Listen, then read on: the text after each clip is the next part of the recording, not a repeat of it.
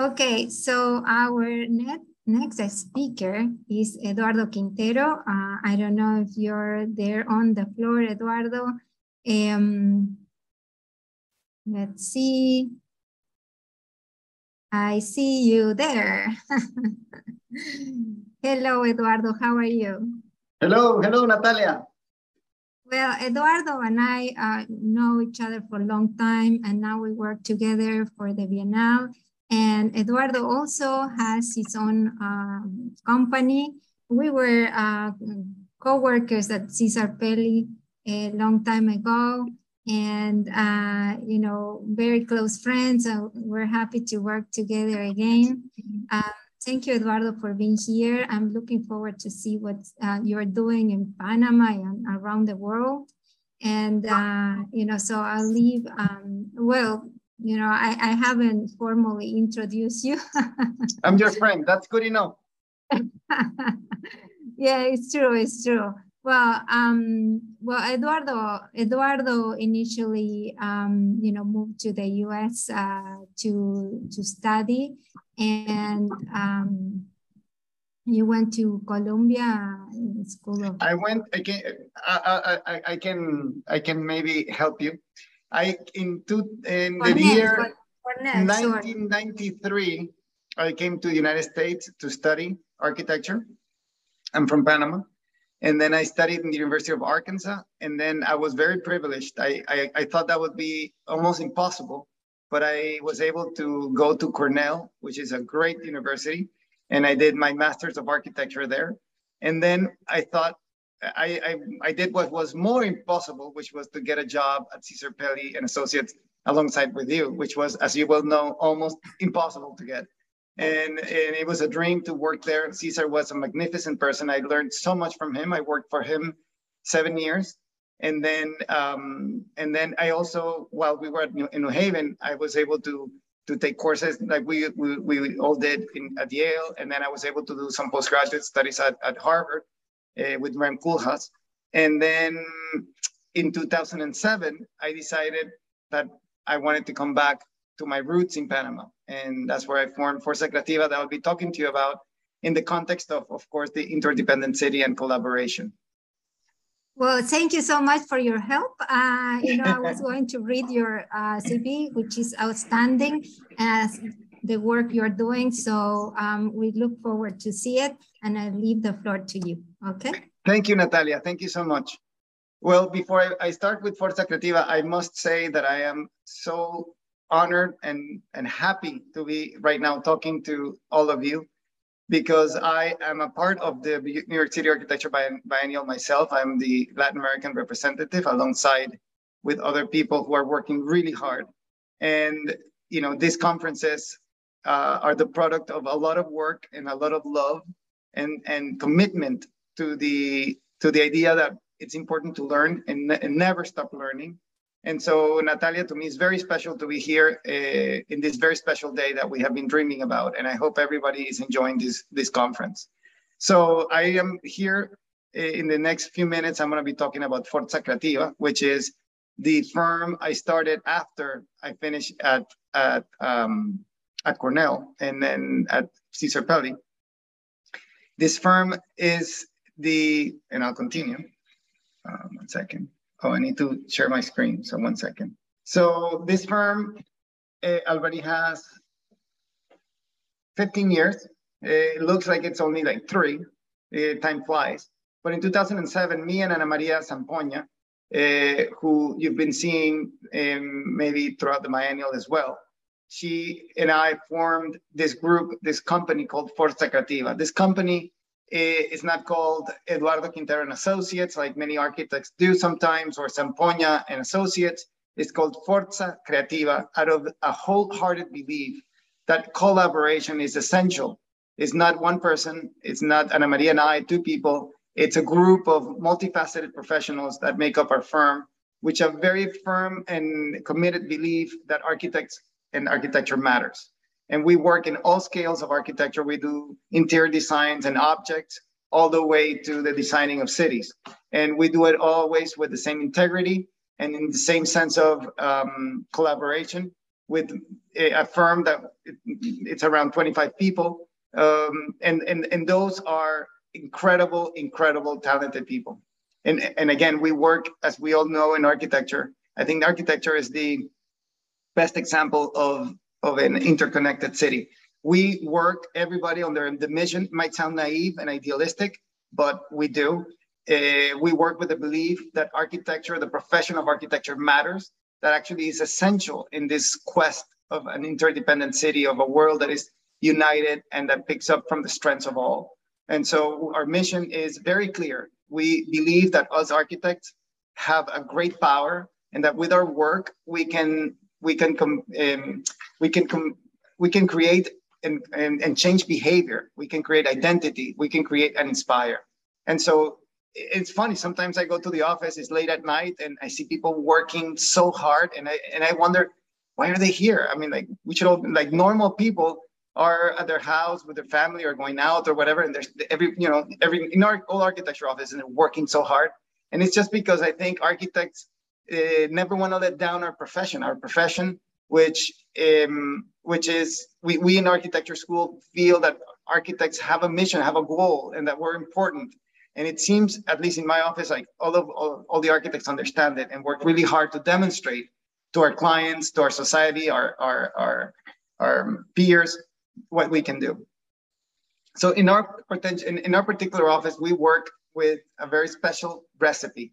We believe that that projects are made out of some projects are done arbitrarily. Some firms work in a more subjective manner, but we believe in a very rational and critical way of design, in which is like a salad. We pick up from certain ingredients, which are the context, the program, sustainability, and poetry. Very simple pillars that are then included in every single project. So our projects, more than coming from our own experience or wisdom, comes from a system that we have designed, a creative system that has multiple and infinite possibilities that exceed our own capacities, that we have as individuals. So from the start, we decided that really we wanted to have a super high design, and that we were very clear that we alone do not have enough capacities to surpass our those levels of design we want. So we decided from the very beginning that we were going to work system of design, which I'm going to be presenting today through the course of this presentation, which is how do we make projects based on this system of design, this creative system that is based on very particular sets of pillars. And before we do that, because we're talking about collaboration, I decided to put this diagram, which you maybe already know, the Betty Crocker story of the ready-mixed recipes and desserts and cakes. And I only put it here because that we believe that's the way we design, which is in terms of collaboration, and the client is most of the time the most important part of the team. Actually, from Natalia, you might remember when we were working with Cesar Pelli, he would always say that the client was the most important part of a project, and that actually the level of or the quality of the project depended more than in the architect. It depended on the level of the client. If we have good clients, we have good architecture. If we don't have good clients, we don't have good architecture. So I put this graph here because there's a very good story that I'll just say for a second. When General Mills launched the Betty Crocker ready-to-mix cakes, they had great success, but it didn't meet the expectations they wanted. So they were trying to figure out how were they going to be able to maximize their revenue and create greater sales. And so they figured out that before these cakes were already all mixed. You just had to add water and the cake came fabulously. So they decided to instead, and this was very clever, take out the part of the egg. And so the person buying the recipe, as we all know, had to crack the egg and mix it. And the act of mixing the egg on the powder and then making your cake made you a participant, made it just enough, not too much work where you would be like, oh no, that's too much work, but made enough so you felt that cake was your own. At the end, when someone said, oh, that cake is delicious, you felt like, no, yeah, I cooked it because I cracked the egg. And so the idea in architecture would be, at least for us and our clients, is that we always want the clients to crack the egg. So they feel that the project is there. So it doesn't happen halfway through that we don't like that. It's like, no, that project, we did it together. And remember throughout the process, what this was decided together. And so it's more difficult for them to, and they feel very proud and integral part of the project. So this is a great analogy of how it worked for Betty Crocker, and we've always used it for ourselves. So architecture for us is not just a personal or a challenge for the company. It's a challenge in which we work with the client. And then a funny story of the Betty Crocker, as we all know, this was the first invention was the cracking of the egg, but later on, they picked up on that people wanted to customize their cakes. And so they introduced the icing, which was an incredible opportunity for then every single user to make a cake of their own with a different design, to create like a heart on the top of the cake or put different designs with the icing. So the cake itself was already cooked with a ready mix, but by each user being able to customize and personalize their own cake with their icing, they definitely felt like that cake was not Betty Crocker. That cake was their own. And so we've always studied that and to see how we can incorporate the client in ways in which they don't go too much, but also not too little. And so our design methodology is a methodology in which we, again, work with different pillars and we combine them and we create infinite results. It's a system, a creative system that goes beyond our own skills, our own knowledge, our own experience, our own knowledge of travels we've done. By relying on a system, the system alone designs, and which is very, very interesting. Of course, this is a process of collaboration. We collaborate with clients, our teams, and so this is done not by one person. This system is done as a collaboration. And so I'm going to tell you a few case studies so you can see how this process goes into place and how interdependent, how everything is collaborative, and it works really interesting. So for example, I'm just going to do 3 or 4 projects of different scale just to show you. This is a project called Santa Maria Park, which was a big, important site in the middle of a very unique context, a business district. And that business district in this project was submitted, was tested with these 4 pillars that we always use. Context. So what does the context, the setbacks, the norms of the site, the streets, all the different aspects of the site, how does that inform the project? And we analyzed it, and we sometimes find very simple, like in this case, it was just crossing the site. We wanted to make a site in which you could cross, like a bridge, because the blocks were really big. So for example, the context created that solution, that conclusion. Then we did the same with the program. The program was mixed use, where we had retail on the ground floor. Well, it was not they didn't tell us where, we just knew we had to do retail and offices.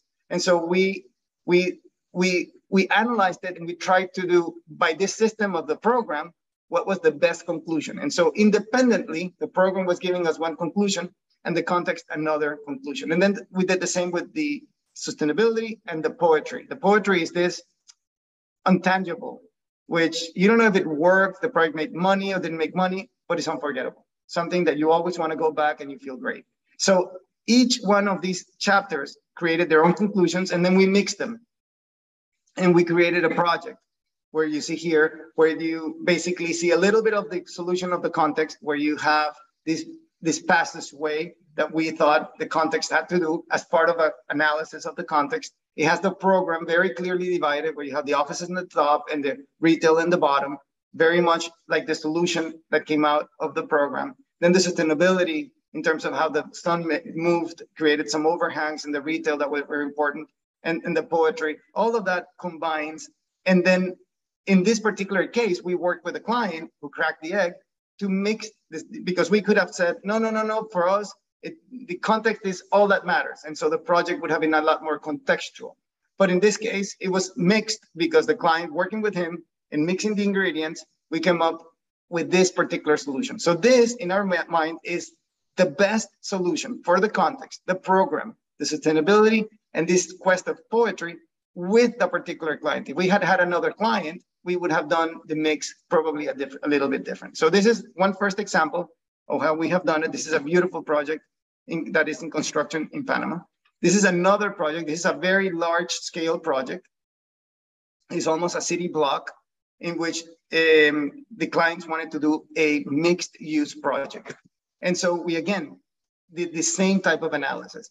What does the context tell us? The context is this amazing urban site that has been revitalized through a urban redesign, and it's full of sidewalks and an incredible place. It's very urban. And so that context gave us some conclusions.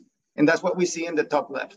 And then in the top right, we see in the program also it was mixed use, and we wanted to have all of these amenities and public amenities that people could see from far away. So that created other decisions and other conclusions.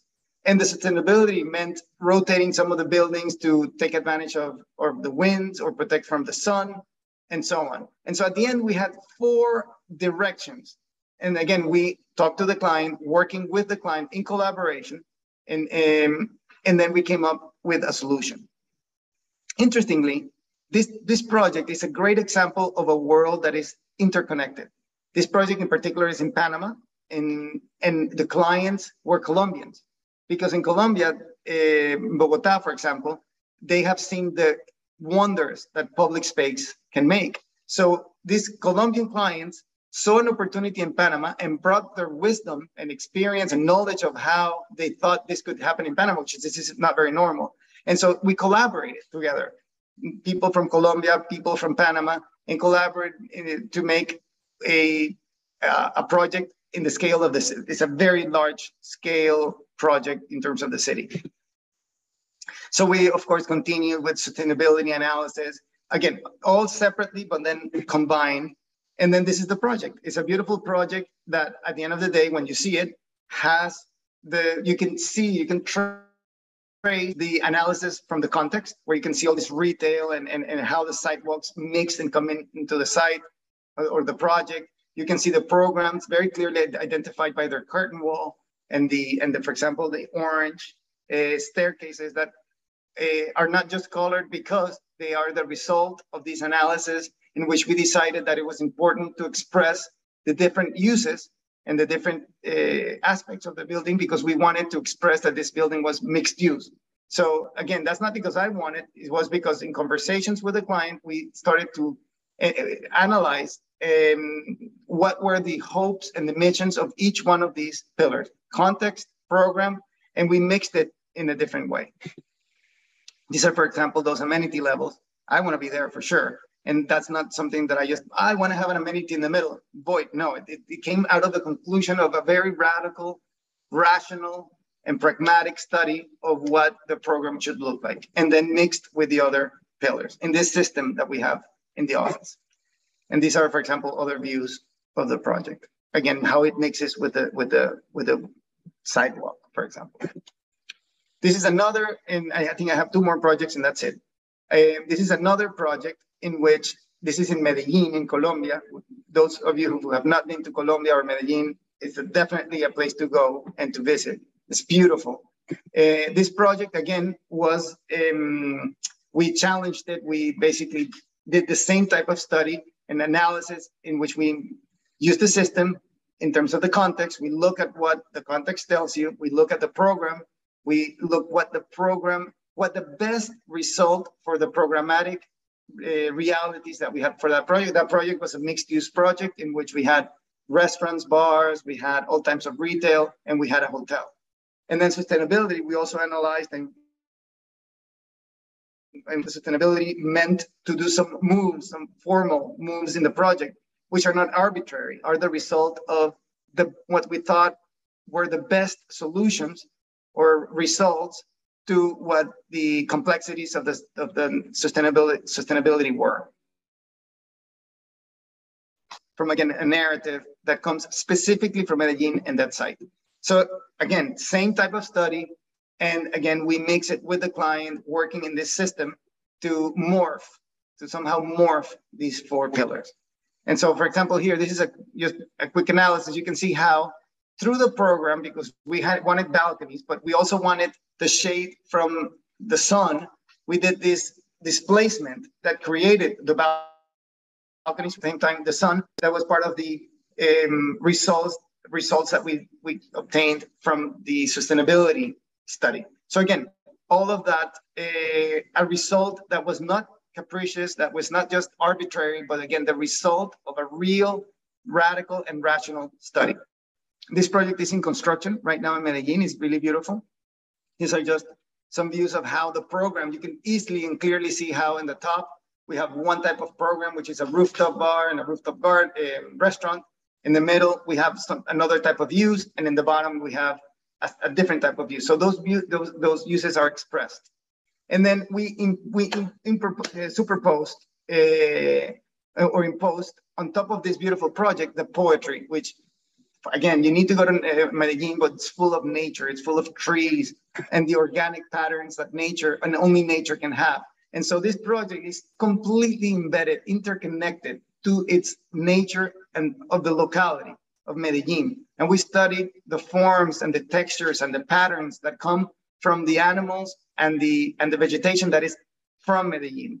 And then we used it as part of the forms that we superimposed again into the architecture. And to me, it's like a friendly parasite or something. But not just because I wanted to, it's like a bug or something, it has like legs and antennas, and it looks like it's an animal, but it really just comes out of this poetic analysis, which was again part of this creative system. And again, I'm doing this quickly just so you can see how different projects can all be submitted to the same type of rigor and the same type of analysis. And so in this case, this is a bank which had, again, very particular contextual realities, a very particular program. This bank, this is the headquarters of the bank, who had very particular types of needs they had. In terms of sustainability, very clear, where the north is, the south is, that we had to study that very much. And in the poetry, also very, very clear that I'll elaborate a little bit more. So I'm just picking up on the poetry. I could talk forever in each one of these that I'm not going to elaborate because it would take too long, but I just want to, for example, highlight the poetry. This project is in front of the most important street that connects the city. So we recognized really from the first moment that was the facade that had the most potential to communicate. At the same time, it was the facade in which you got the strongest incidence of the sun, and it had to be protected. This is most of the projects I've showed you, even though I've not mentioned it, they're LEED certified buildings. And so in the models, we came up with that had to be protected. So the combination of the poetry, of having this possibility of communicating, doing an artistic installation in a place that craves art and creativity, with the same idea of sun, protecting from the sun. Then we did what you see on the right, which is all of these parametric designs that are inspired from local motives. And basically they're implemented, we have the facade moves with motors, and throughout the day, they just move to the exact position that they need to have in order to protect the building from the sun. So throughout the day, the building moves to regulate its facade and controls the heat intake. But at night, when there's no sun, but people are coming from work and there's so many people in front, then it moves in different ways, and all the different designs, 64 designs that you see on the right or in the left of the screen. I'm not sure where you see it, and it's impressive. People drive in front of the building every day with the expectation of how does this building look today? It's amazing. And so again, all of that just shows you two things. This is, I could just talk about this the entire lecture, but to me, this is a very good example of what interdependent is. To me, this is a facade that is interdependent with its nature, because only because of its nature and the analysis of nature did we decide to do something like this. This is a solution. This is a tool in order to connect yourself or interconnect the building with nature. At the same time, the way it was made It was completely interdependent. It has motors from Germany. The actual louvers that move are from Spain. We had also from Europe specialists that created the software, because this doesn't exist. We had to invent the software with Europeans that are specialists. Then we had local engineers and designers work on it. We had basically from everywhere in the world. If we did not have a world interdependent, willing to share knowledge, this would have been impossible to make. So this is, again, interdependent in so many ways. And it's beautiful to see. These are more pictures of the building built, which is, it was awarded the most important project in the country about a couple of years ago. And these are, again, some pictures of the project. And again, that atrium that, for example, is there is not because I went to do an atrium, is the result of the analysis of the program and sustainability, where we didn't want to have columns or darkness. And again, it was the response of a very critical analysis that we did with our system. These are more pictures. And this is, I think, the last to finish. Let me see the time. To finish, we have an incredible project, which I wanted to share with you, because Natalia, as I was mentioning, we are architects like you, and I'm sure everybody listening, who crave and are really passionate about design and about showing the potential of design. And at some point in my life, I noticed that it was great to make a tower, because yes, the people in the tower had the opportunity of experiencing design, and that was great. And we could have, improved the life of those in that building, and perhaps, hopefully, give pride, if the building is really nice, to those, in the city. But I realized that the greatest potential that architecture had was in urban design. And it's not so easy to design in the scale of the city, because that is reserved for government projects. And, our practice was more based in private sector.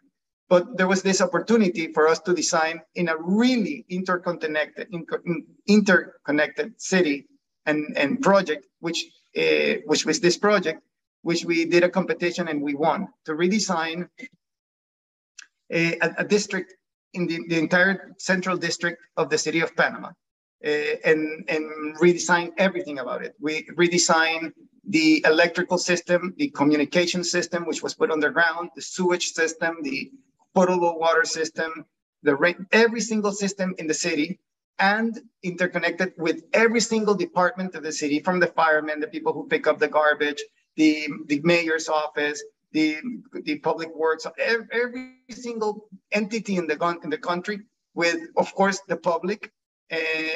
And this was an amazing opportunity for us to learn how to collaborate and to work in a very, very large scale scene. And so this is a project that we did a couple of years ago, maybe 5 years ago, and we completely changed the way the city worked in this area. Very controversial, very controversial. If you ask about this project, some people will tell you they hate it, because the project, let me see where that slide is. You can see here on the left, everybody could park their car everywhere they wanted. And we changed it to the one in the right, where everything was very strict. You had one way. And so people that like parking the car everywhere hated the project. But those who really liked public space and to walk and have trees and have benches to talk, loved the project. Very controversial. But we were very happy, because it has inspired an entire nation and showed the potential of public space, particularly in Latin America, where rich and poor are so divided that they never meet, sometimes in a lifetime. And so we wanted to do public space where poor and rich could meet, where young and old could meet, where people with disabilities are just as equal as people without, and basically a space for everybody that could bond. And it's a beautiful project that we did again, and interconnected again with all the different components of the city, from parking meters to ramps to lighting to Wi-Fi, underground, sidewalks, recycling, all the garbage collection of the city. We had to study tourism, the local economy, garbage, everything. And these photos are not from the finished state. It was just finished recently, but you can already tell a little bit of how we created all these very ample spaces for people to be able to move in the city, to navigate. And the trees were just planted small, but now they're really, really big. And it's really, really special. And with this, I'm going to end and just tell you that it's sometimes sad because we did all this amazing project with these bollards that basically, because it's level, where you walk and where the cars go, it's level. There's not like a step to separate the car from the pedestrian. The way we separated the car from the pedestrian was with this bollards that basically guided the car. Well, and it was perfectly done, but again, in one way. And they removed every single bollard because they said the cars could not see it. And they put these ugly dividers between the sidewalk and the street. Because again, people could just, were not ready to separate themselves from the car because we were doing a pedestrian friendly, totally focused area, and people were still trying to put their big 4x4s. And so sometimes maybe we're a little bit too much ahead, but it's super fun to try to make great changes. So again, that's my last slide. I guess my conclusion would be, again, that I'm happy to be here. I'm happy to be talking about an interdependent city because I believe is the greatest thing that humanity has, and architects are a great and very important piece of an interdependent city. Through our work, we can build or we can destroy. And I believe architects, and I hope we are being part of the change. And again, just when we work with engineers and we work with the city, it can only be done through collaboration. So that's it. Well, Eduardo, thank you so much for your amazing presentation. It's very enriching. It's great to see the work that you have been doing all these years. It definitely has so much richness in different ways. You started presenting your office so simplistically in a way that, you see those images that shows how you work. And then they, when we see then what you get to do afterwards is impressive. So one of the things that I've seen by working with you is how you collaborate and how easy you make collaboration. You're collaborating now with the New York City Architecture Biennial, and that's an example for me working directly with you of an easygoing collaboration, the warmness that you put on everything that you do, the same as Ana Maria, makes the collaboration first of all easy. So from there, you can see the result of your work. If you're collaborating well with your clients, a project move forward much smoothly, faster, and gets better results. So that's obviously seen there. Thank you. Yeah, so the design also reflect that collaboration and that interest for the environment, as you show that building in Colombia that has almost like a skin of an animal there, or as you see the bank that has more to do with the environment in terms of closing and a living building that it's really hard to achieve. It's really hard. I worked in amazing companies for all of them. Doing some mechanical buildings are extremely hard to, first of all, sell it to the client, so to say, well, you're going to maintain a mechanical building and because you have to really see the benefits and it's environmentally friendly too when it comes to how you control the interior, the air in the interiors and in the heat gain and all that through a living facade. So congratulations for that. And questions would be, how do you see yourself collaborating with other, other, not company, but other consultants? How do you do that? What type of consultants do you use? And, or you do those analysis, internally in your office? Do you have a team, a research team in your office? And then after that, I'll give the questions to Miguel, who's waiting for us, Jose Miguel. Well, thank you, Natalia, for all your generous words. I can only tell you that it's very difficult not to have an ego. Of course, we all do. But I have learned that it's a lot more fun and a lot more, and one can be a lot more successful if one, tries to be humble. Just be kind and work hard. And when you do that, collaboration is a lot easier.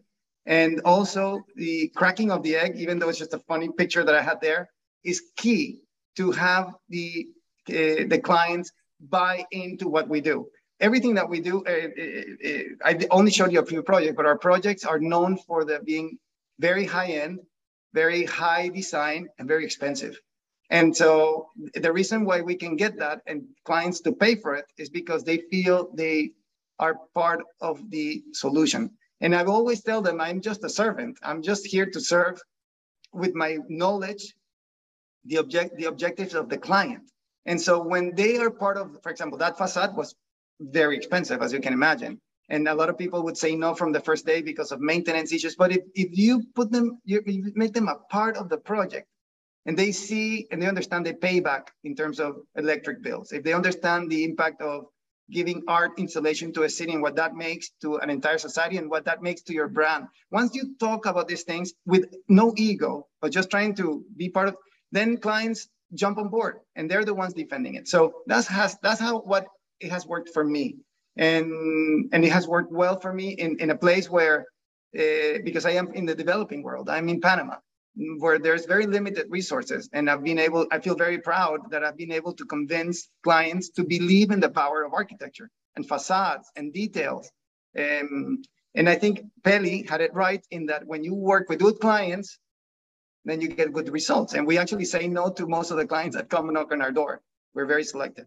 But you had another question, and my who do I work with? We actually do. Let me tell you, I take risks. For example, when we were going to design this huge part of the city, I knew zero of how to design a city. But I said, I can do it. And the reason why I had complete belief in that we could do it is because, of course, I'm going to call everybody that knows how to do it. And we call the best engineers in the world. We call the best, every people who have done it 10 and 15 times. And so, then it's easy. It's much easier. And so we work with engineers and architects and landscape designers and from everywhere in the world.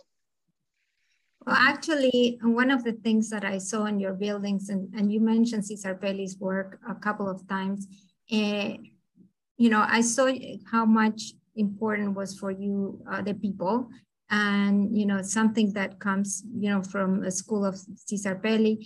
And actually, I work also with Kevin Roach, who both come from the school of Aerosarin. And your buildings reflect a little bit what they were bringing to their buildings, like the care for the people, for the space, for, that bank that has this large atrium. It's just similar to what, Aerosarin was bringing. And then I saw it in Cesar Pelli's building and Kevin Roach buildings. And now I see it on your building. So it seems like it comes from a school and in a good school. So I'm glad that you are able to produce this type of work. Well, so I'll leave the floor to Jose, who is there with some questions too. Thank you. Hello, how are you? Thank you very much Hi. for your presentation. Was eye-opening to see all of this interesting development that you're doing um, after all this path you did. I have a couple of questions. I was super intrigued about how you bridge the parametric design, the most engineered part of the design, we will say, um, to the poetry, and how that enables you to collaborate more with your client and different engineers and construction companies in your practice. Mm-hmm. Well, the first thing is that facade in particular was, number one, to convince the client that art had a purpose. And so that art was not just a decoration, but it was important.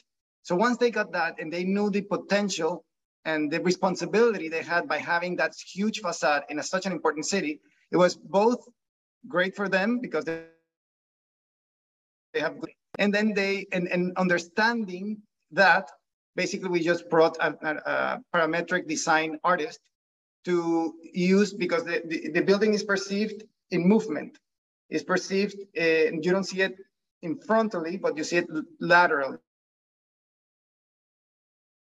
Used got inspiration from the way that you appreciate the work of art to do this. So it basically was done by again, collaboration. I cannot take credit for those designs.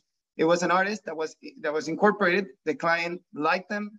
Also, I don't know if you noticed in the presentation, our presentation is like for kindergarten children. It's very simplistic, and that's, I think I've learned, is the best way to communicate, because sometimes our ideas are so sophisticated that we struggle to communicate. And so our graphic design has to be very clear so that the client sees it and buys into it. And then once you have a clear idea, working with doing the technicalities, if you have experience, is not difficult. The problem is to get support of the client, to understand the conceptual role of what you're doing, and then doing it is typically just a matter of time and yeah, getting the right team. Yeah, so for me that's super relevant, because in a way that this kind of tools also enable you to bring this more creative part and to show how actually you're going to execute, and that these kind of things are also enable us to perform more analysis in sustainability, and even to pedestrian or like traffic, vehicular jams, etc. Yeah. Well, this project is a lead. I think it's lead gold, and I think every single project I showed are LEED certified. So we work with sustainability in Panama in particular. We are a very small country with abundant beauty, but very tiny. So you do two small bad moves and it's major. So you here have to, it's a responsibility to protect nature. Sustainability is not a marketing tool. Here it's essential. And so, also clients understand that. I believe, at least, I don't know how it is where you live, but I think we've come a long ways.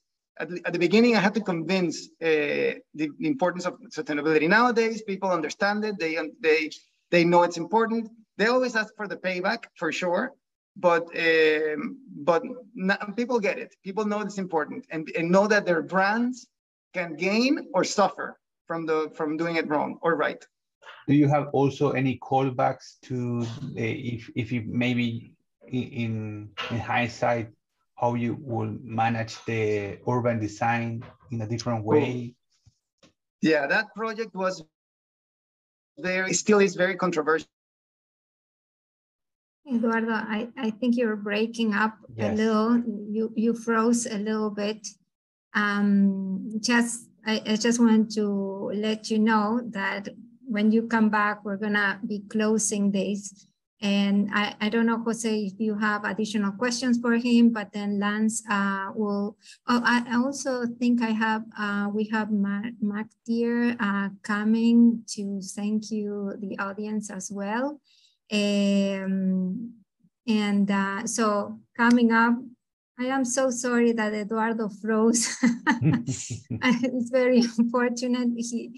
I think he's probably trying to reconnect.